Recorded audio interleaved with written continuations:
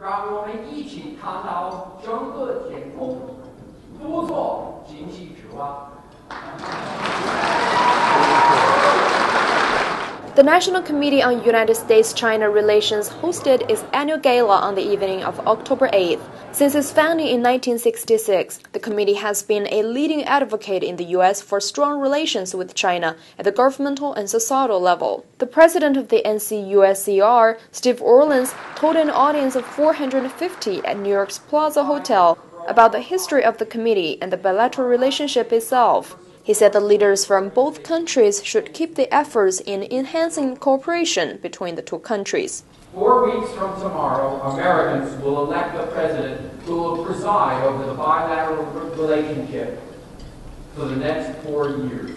Just 2 days later, we will see the beginning of the transition in China's leadership when Vice President Xi Jinping, whom we hosted in February, will assume the presidency of China. This is the first time, repeat, the first time that these two events have coincided since the founding of the People's Republic of China 63 years ago. It presents the leaders of both countries with the unique opportunity to reset the U.S.-China relationship, to focus on solutions rather than legacies of 20th century conflicts. We must ask our leaders to abandon the campaign rhetoric and focus instead on a future of shared prosperity and cooperation.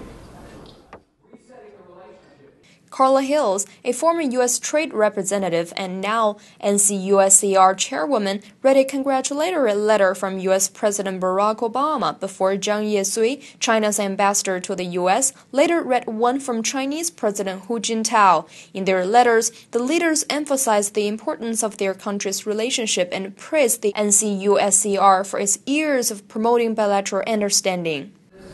Last Friday, I received a letter that I would like to share with you. It begins, I send greetings to all those attending the National Committee on U.S.-China Relations 2012 Gala Dinner. Since President Richard Nixon's historic visit to China in 1972, the relationship between our two nations has grown in ways leaders at the time could not have imagined. Our relations have broadened and deepened over the last 40 years, and the relationship between the United States and China still play an integral role in shaping the 21st century. We now have an extraordinary range of issues on which we work together through our regular consultations and our strategic and economic dialogue. President Hu and I understand that our countries face an overreaching challenge to defy the notion that a rising power and an established power are destined for conflict. Organizations like the National Committee are essential in helping us to meet this challenge by working to increase understanding between American and Chinese citizens at all levels of society. Your unique and innovative programs help foster mutual respect and enrich the shared values of our people. And I hope you take pride in your achievement as you gather on this occasion. I wish you all an enjoyable event. Signed, Barack Obama. Good evening, ladies and gentlemen.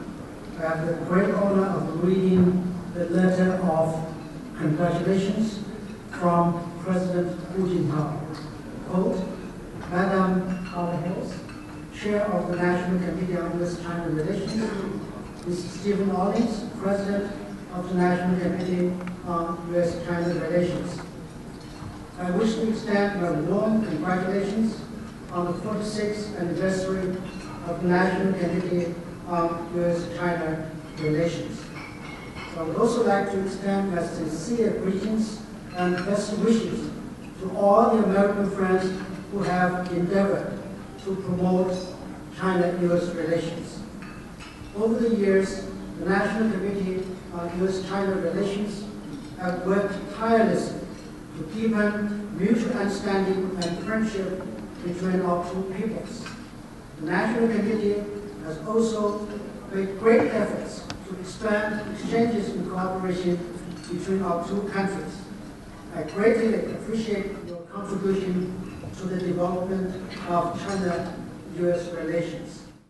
This year's NCUSCR Gala honored PepsiCo CEO Indra Nooyi and her counterpart at 3M Corporation, Inge Thulin, for contributions to the NCUSCR and US-China relations. The gala also commemorated the 40th anniversary of the historic visit of China's national table tennis team in 1972, the second leg of what became known as ping-pong diplomacy, helping clear the way for the establishment of diplomatic relations between Beijing and Washington.